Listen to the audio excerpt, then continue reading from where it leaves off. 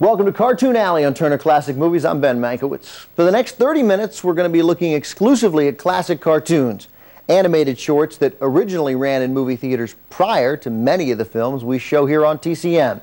In the spotlight today, he's short, he's bald, he's ornery, he's Mickey Rooney.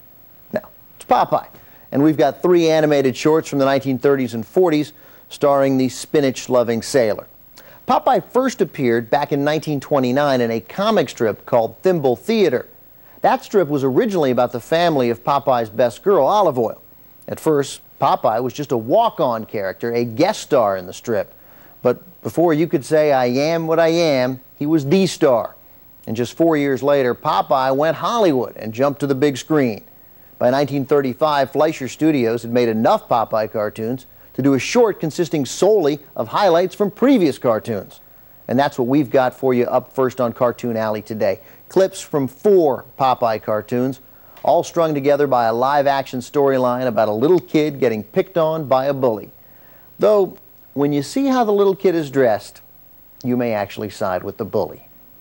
From 1935, directed by Dave Fleischer in classic black and white, here is Adventures of Popeye. Like that adorable yet unfortunately dressed child we just saw, Popeye is the perennial underdog who takes it until he can take it no more. And out comes that can of spinach. Popeye the Sailor was definitely profitable to Fleischer Studios, but he was a real gold mine to the American spinach industry. This is true. It's reported the lovable sailor was the force behind a 33% spike in U.S. spinach consumption during the 1930s. Virtually saving the spinach industry. Spinach was apparently the steroids of the Depression era. Ball players everywhere were juicing up on it. Up next, Popeye and Bluto do what they do best, fight over Olive Oyl. Who's going to get the girl? I don't know. Could go either way. From 1944 in Technicolor, directed by Izzy Sparber, here is the Anvil Chorus Girl. With all the fighting that went on over Olive Oyl, you've got to wonder whether she was really worth it. Certainly, Olive Oyl was an unlikely sex symbol, even for a cartoon character. She was certainly no Daphne from Scooby-Doo. She was barely even Scooby himself. According to the animators, her mannerisms were actually borrowed from actress Zazu Pitts.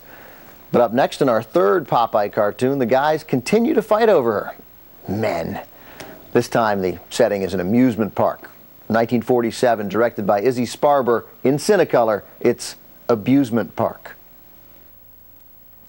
In 1980, Popeye was turned into a live-action musical directed by Robert Altman. In an inspired bit of casting, Robin Williams played Popeye and Shelley Duvall played Olive Oyl. The movie was panned by critics and largely ignored by audiences, but Robin Williams really made a pretty good Popeye. In 2004, Popeye celebrated his 75th birthday, and he remains one of the most recognized cartoon icons ever, and a continuing reminder to kids everywhere to eat their spinach. That's it for this edition of TCM's Cartoon Alley. If you like cartoons, keep an eye out for future shows as we take a break in our day to turn the spotlight from classic movies to classic cartoons.